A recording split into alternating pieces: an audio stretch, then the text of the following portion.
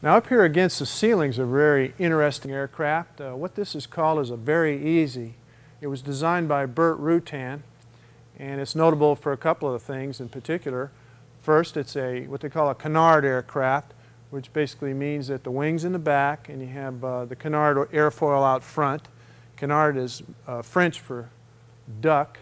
I suppose the French think these kind of planes look like ducks.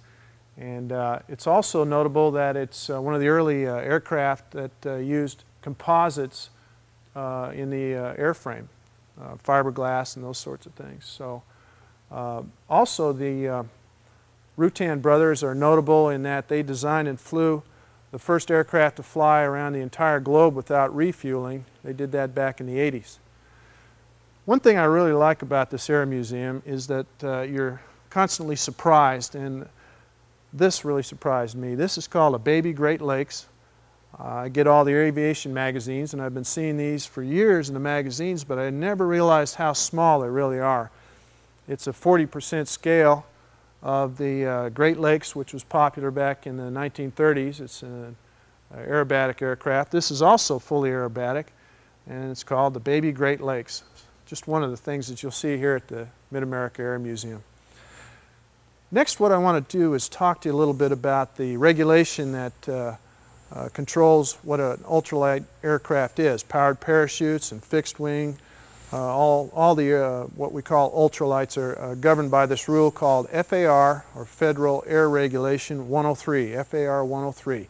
So let's talk a little bit about that now. Powered parachutes are classified as ultralights. As we found out earlier, ultralights are considered by the United States Federal Aviation Administration to be recreational vehicles that can fly. FAR 103, the federal air regulation that defines what an ultralight is and the limitations of its legal use, is fairly straightforward. You received a copy of it on paper with this tape, so you can review all the particulars, but here are some of the high points. Number 1, an ultralight vehicle is only meant for one person. Number 2, it can only weigh 254 pounds or less. Number 3, it can only carry 5 gallons of fuel.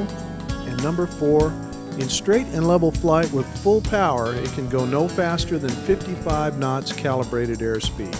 That translates to about 63 miles per hour or typical highway driving speeds. If you stay within the requirements of FAR 103, you do not need a pilot's license or a medical certificate, but please remember, you need to learn the art of flying before you leave the ground in one of these vehicles, or you almost certainly will get hurt. I've also created this animation to help you understand how powered parachutes are controlled in the air. Please note that the depiction of the cables, attachments, and canopy are greatly simplified. To start with, remember that the canopy is just like any other wing or lifting surface. As it moves through the air, it generates a lifting force that overcomes gravity. What is different about powered parachutes is that they use a pendulum-type action to change the pitch or angle of attack of the wing in order to climb or descend. In order to climb, you increase thrust over your straight and level cruise setting. This will have the effect of advancing the trike ahead of the canopy. Then, due to the pendulum action of the entire system, the canopy wing will have an increased angle of attack. This, combined with the increased power setting, will cause the entire apparatus to climb. If we then reduce settings back to cruise power, the apparatus will return to straight and level. Reducing power even more will cause a descent. Now from the rear, we will see how the powered parachute accomplishes a turn. In order to turn, a PPC uses a method somewhat similar to that employed by flying wing aircraft. The trailing edge, in this case the left one, is warped down. The net effect of this warping is increased drag on the left side of the wing and a yaw to the left. The aircraft turns left.